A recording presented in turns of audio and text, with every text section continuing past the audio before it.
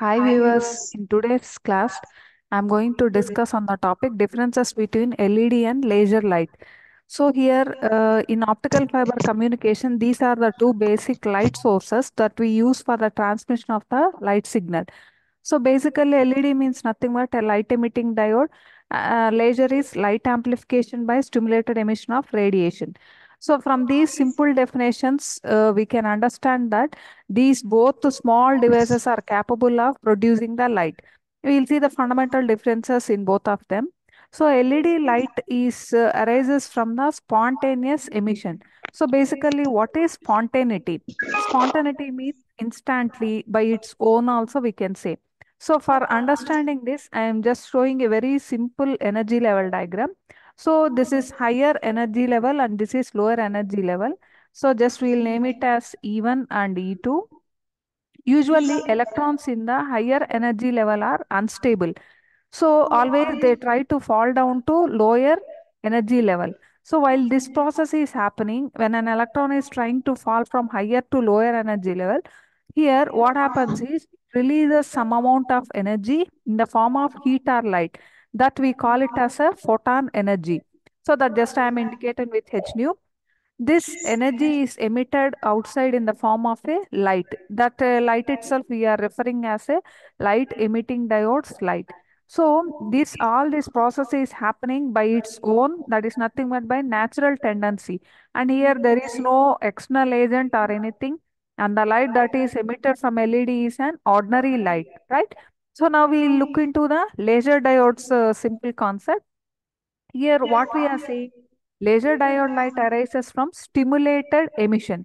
In a simple word, we can say by forceful emission. Here also, the same we can refer to energy levels E1 and E2. So here E1 is unstable state and E2 is a stable state. Usually what happens by natural tendency, usually the electrons from higher state falls to lower one. So here also the same thing will be happening. But additionally what we are going to do in laser is we are going to insert some ext external agents that that is the purpose of this external agent is by introducing this external stimulated electrons, what happens is they make the electrons fall from this level to this level forcefully. While this is happening, again some amount of photon energy is released that we are referring as h nu 1, and by natural tendency, by natural photons, incident photons, again we have the photon energy h nu 2. So here what is happening, just observe clearly, by external agent additional amount of photon energy is released. But here in this case what happens is these two photon energies will be in same phase, and this process we will achieve with the help of a technique called population inversion. And this is done with a technique called pumping technique. Pumping means nothing but we'll use some external electrons injected into this laser and make this operation as simple as possible. And in this, what happens is by external stimuli, this emission process will be very, very accurately done, and all this stimulated emission will be taking place and leading to the laser diode light that is emitted externally. And now the next point is for LED, the beam of light produced is non-coherent in nature. So why here the light is non-coherent in nature? Just we'll refer this to previous case itself. Here what we said in LED, the light is emitted without any external stimulation process, right? So in that case, what happens is a randomness occurs in this case. That is, light energy is random in phase. That is simply we can refer it as like isotropic energy. That is, energy will be distributed like this in different directions. But as you come for the case of laser, here what is happening? The light is taking the coherent form or coherent in nature. Why this is happening? Already I said, here what will happen? The photon energy is released will be of same phase. And here, for obtaining the same phase condition, even the laser structure also supports. Here, an optical cavity section exists in laser.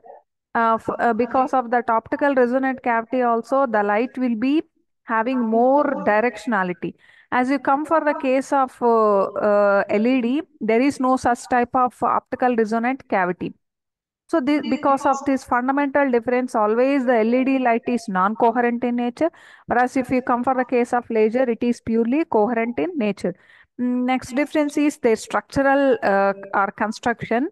If you see here, this type of laser, we call it as a edge emitting LED, and this we call it as Fabry-Perot laser. And in this edge emitting LED diode, actually this is formed with the help of PN junction structure. I am not going into details section. And here you can see the output, how the output of is appearing in LED. This type of output we call it as a Lambertian output. Whereas for laser, the type of output we are obtaining is very narrow type of output and directional output. So in this laser cavity, in this laser, we will be having a optical resonant cavity, whereas such type of cavities are not present in the case of a LED. Because of this, what happens is here a particular wavelength selectivity is not possible, and even the photons are out of phase in case of this LED structure. Quite reverse way happens in the laser structure. Next point is the response time is slow in LED, whereas the response time is very fast compared to LED. Here, what is response time? It is nothing but how fast an electron input drive signal can vary the light of output level. That means simple. The electrical input, how fastly it can be varying according to the light output. So in LED, what happens is this process is a little bit slower. But whereas if you come for the case of LED, the response time is sorry, when you come for the case of laser, the response time is faster. Next, the driving current ranges from 500 to, so here what we are happening is we will take the case of driving current ranges. Here we compared the both of the driving current ranges. Comparatively, we can see the different levels. And now the next point is simple circuit. If you go for the case of LED, what is happening? The circuit structure is very, very simple. Why? Because in LED, there is no need of any stabilization circuits are thermal optical stabilization and thermal stabilization circuits. If you come for the case of laser, the circuit is very, very complex. Why? Because here the temperature conditions are not stable. To make them stable, again we need to provide additional circuitry in the form of stabilization circuits, all those things. And also in laser and LED, one of the another difference we can find out is here in LED, there is no need of any feedback type of structure. As you come for the laser, some cases feedback structure is need to be maintained. Next, coming to the point of numerical aperture. Numerical aperture simple definition is nothing but it is a maximum light gathering capability. If you come for the case of LED, the value of numerical aperture is high compared to the a laser structure. Numerical aperture of the obtained light beam is low in case of laser.